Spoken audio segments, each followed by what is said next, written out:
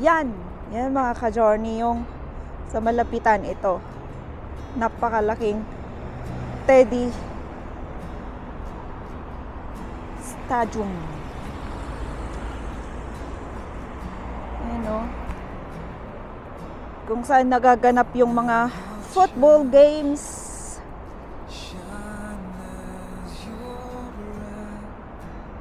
Ayan, dito nagaganap yung mga football games at mga malalaking events pang open. So, uulitin ko, may mga 34, yung capacity nito is 34,000 seats sa loob. O, diba? Napakaganda. At sa harap naman nito is yung, tignan natin, yung, tignan natin mga ka-journey. Maglakad lang tayo.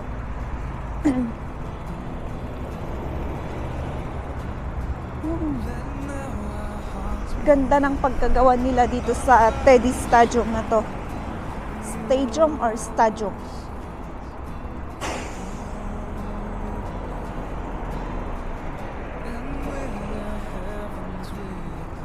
Ayan mga ka-journey, yung isang largest na mall dito sa Jerusalem.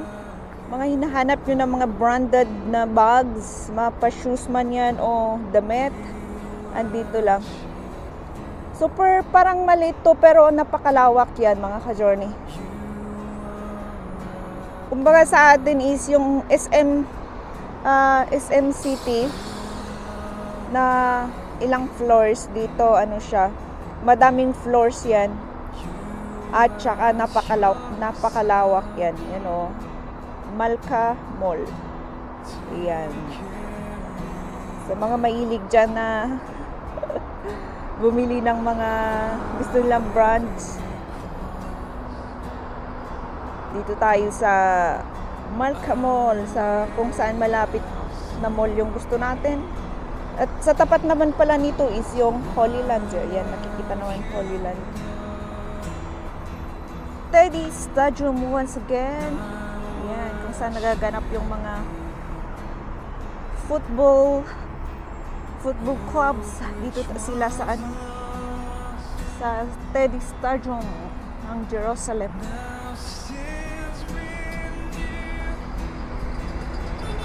How are you? So, titignan natin dito yung may nakikita ako dito na isang bridge.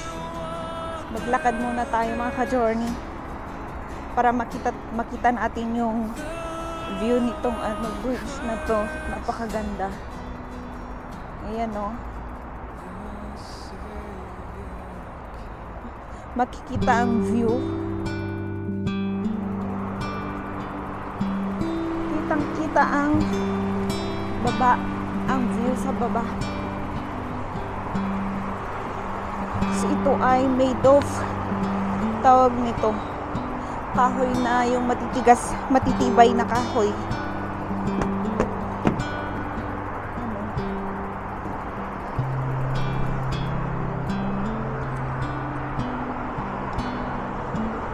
So dyan tayo galing mga ka-journey. Dyan. At ito yung view dito sa top. Busy yung mga sasakyan. Tingnan nyo. Isa, dalawa, tatlo, apat, lima. 5 ways. Nadaanan ng mga sasakyan.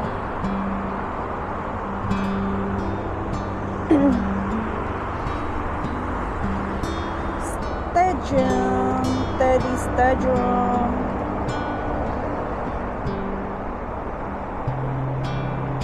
Yan, sa kabila naman tayo. Tignan natin.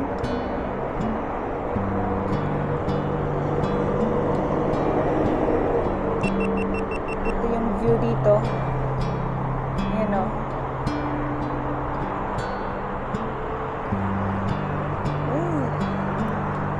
Super ganda.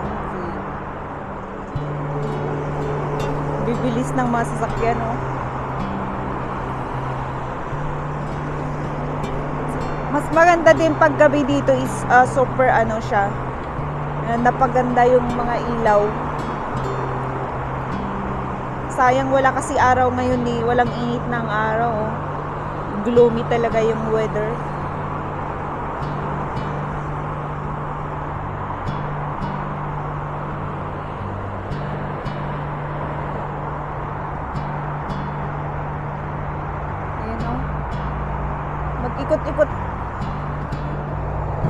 Mag-ikot-ikot na lang tayo dito mga ka-journey para di tayo malamigan. Lumalamig na. Paikot-ikot na daanan. Oops, stairs. Hindi ata pala. Wala palang stairs pero sige, pa-curve ito. Narong mali tayo. Ayan. At ito ay practice pala kung paano ang curve. Dahan-dahan yan oh. Oh, ha.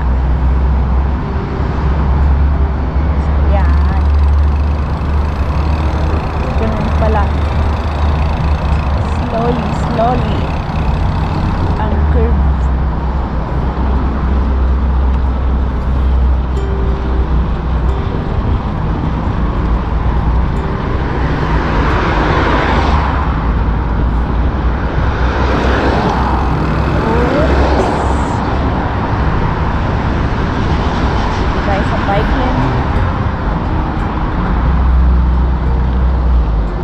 Pine trees, cedar trees, and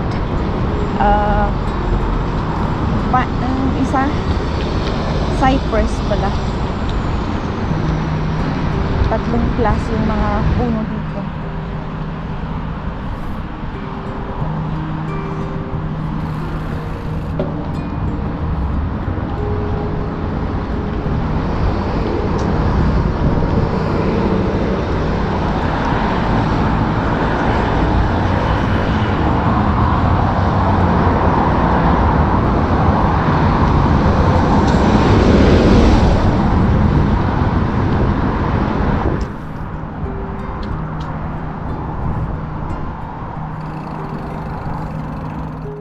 So mga ka-journey, dito naman tayo sa isang napakalaking building. Tinatawag nila na Pies Arena of Jerusalem. Ang ganda naman nito. Tingnan natin sa malapitan. Yan o. Napakalaking building ito. Paikot din.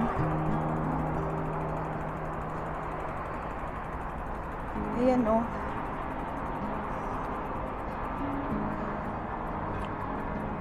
Ewan ko kung nababasa ba.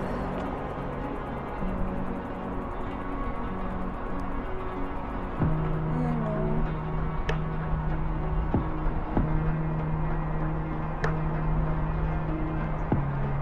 Pies Arena, Jerusalem. Yan.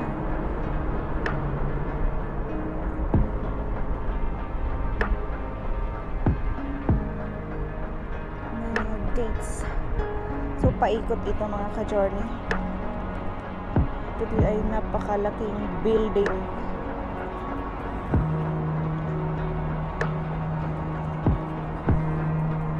Dito tayo sa gilid at malamig.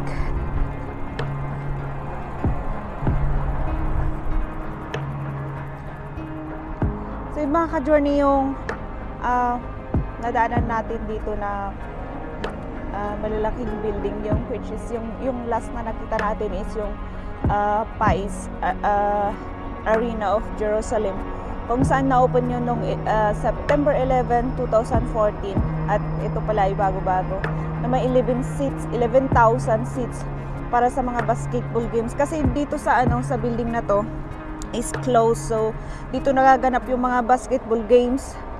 At according sa research ko, ito pala ay may 11,000 seats. Ayan, at saka pwede pala dito yung concert kasi covered siya naman. Hindi tulad sa isa kasi is open court siya.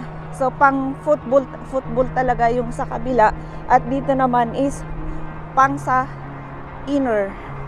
Ayan, mga concert, mga basketball, ito ay isang multi-purpose arena. Yan. Ito. Round siya. Tapos sa kabila nun is yung Teddy Stadium. Yan yung open. Ito is closed. Try nga natin ikutin to. Andyan si Oreo, parang ang lit-lit niya. Ikot na tayo dito.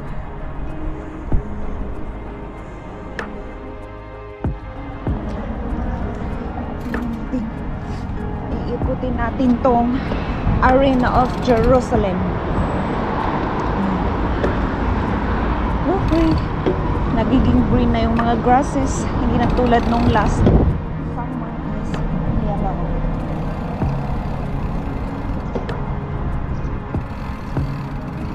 Wow. Ang laki.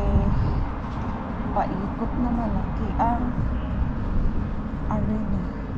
So dito pala is ano siya, may ginagawa dito na sa kabila nito is ginagawang train tracks, at dito ay may sila, punta nga tayo doon, may bike lane sila pala dito ngayon lang to, at saka may ginawa silang children's park.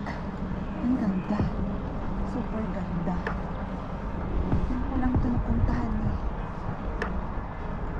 Ang ganda oh. Wow, yan ay mga iglong, mga cool. Oh wow. Hi. Hi Mr. Crow. Are you Mr. or not?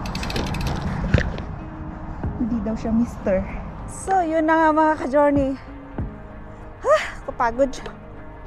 So andito ako sa park sa likod ng Arena of Jerusalem, at napakaganda pala dito. Ngayon ko lang napuntahan. Ay no, grabe ang ganda dito. Pero yung mga grasses is still pa na medyo yellow sila, pero nagiging green na, pag green na din. Ganda.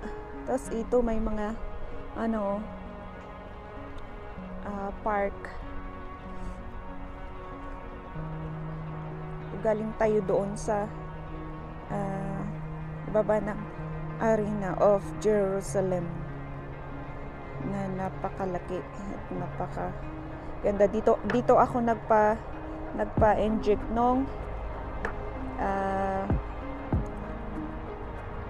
COVID vaccine.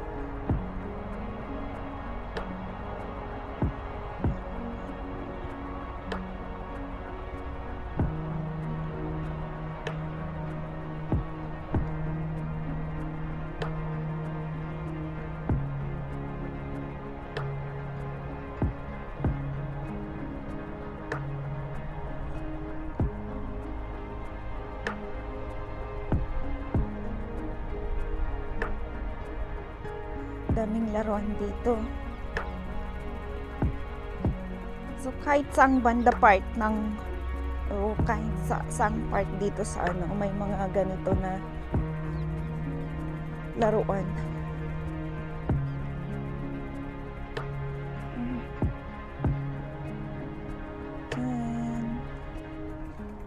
Tapos may tubig, may fountain.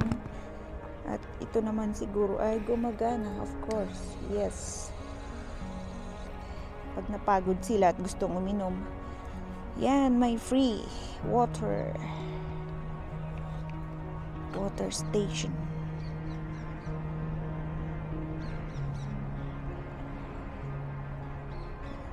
Saan galing? Yan o. Mga dito. Swing. Pambata, pang matatanda. Alright.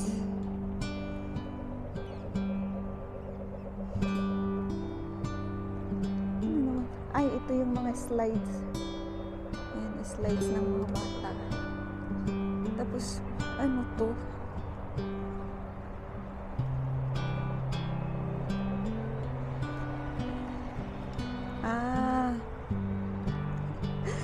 Akala ko pa naman ano siya.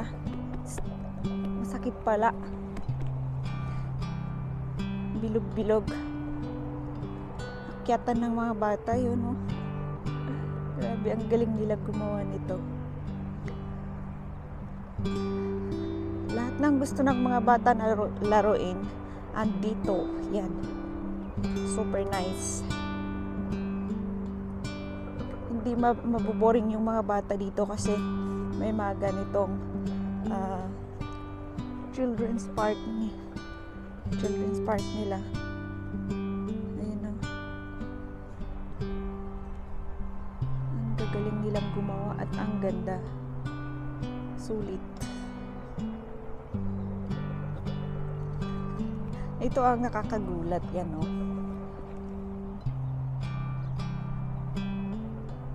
Yan.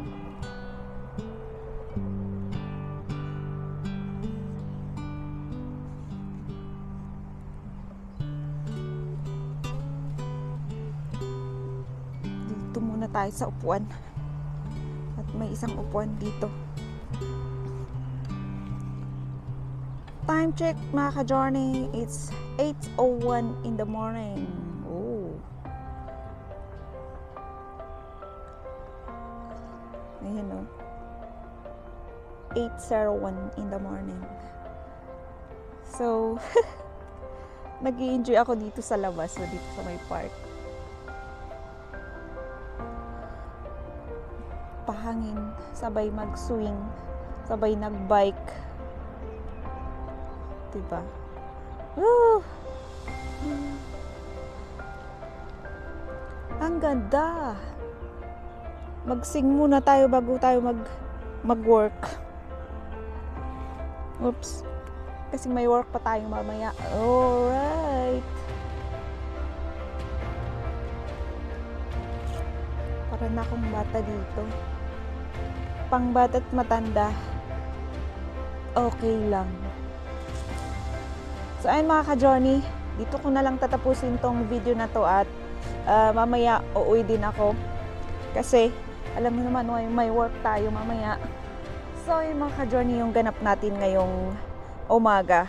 At sana nag-enjoy kayo kasi ako nag-enjoy ako dito. At sa napakagandang places na napuntahan natin. Kahit medyo malamig, at least nakapagpahangin tayo at nakapag-exercise na din. So pagbalik ko, diretso na to, wala nang lakad-lakad para at least masulit naman natin yung labas natin. So dito ako magpapaalam, mga ka-journey. Thank you so much for watching. I hope na sa next na video ulit namin is magkita-kita pa rin tayo. Bye-bye! Thank you so much!